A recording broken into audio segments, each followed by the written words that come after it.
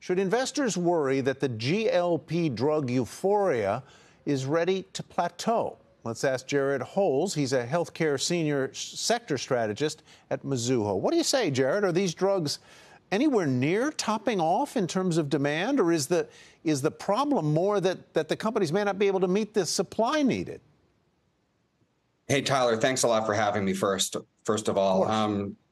It's a tricky one. I mean, the stocks have performed so well throughout the year. Obesity has been the defining narrative across healthcare and arguably other industry groups. I think now we face a little bit of a challenge with respect to, how the drug launches go, or are we going to be seeing numbers exceeding street forecasts, which are obviously not conservative at this point.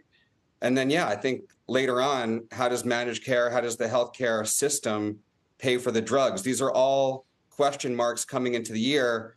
Still think the stocks will have pretty good years next year. I don't see 50% returns getting Eli Lilly close to $800 billion in cap within the next 12 months.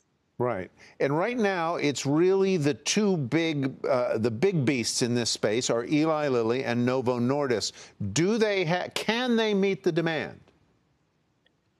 I think they'll probably be able to. Within the past couple of months, both of those companies have announced major infrastructure moves. Novo Nordisk spending $6 billion on new factories, basically just to supply this one drug and maybe a couple others, and Eli Lilly between $2 and $3 billion.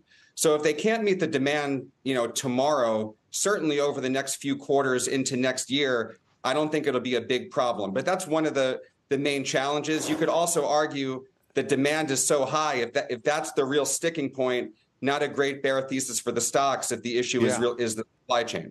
Is the supply chain and maybe some scarcity there, Stu? Yeah, just one supply and one demand question. I guess on the demand side, a lot of discussion about government health plans and what their appetite to kind of fund these are. And then the second would be, what's the bar for, other companies to kind of enter this space? I know Pfizer's been rumored as an entrant as well. So kind of supply demand wise, how would you handicap those two things?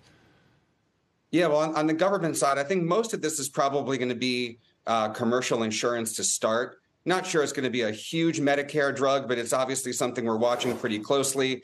Sounds like most of the plans have priced for it. I mean, next year is going to be a big test, right? Because you're going to see the ascent of both the Novo Nordisk drug and the Eli Lilly drug through the course of the year. Depending on how that ramp goes, the insurance companies can reprice the business again for 2025.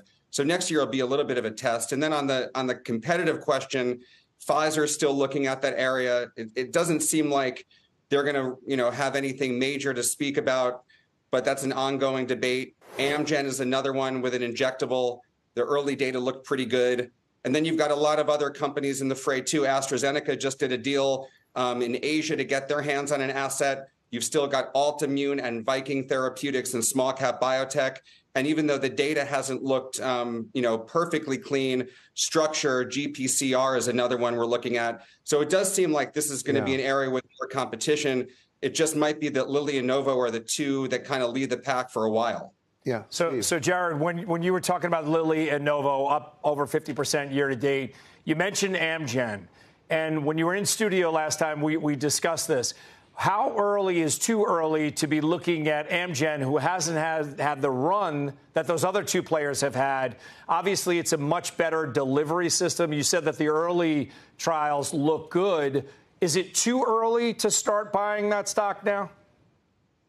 Not at all. I don't think so. I think a lot of investors have been adding to positions or putting new long positions on an Amgen for the past couple of months because they kind of want to get ahead of the curve on this one. They're looking at Novo and Lilly in the years that they've had.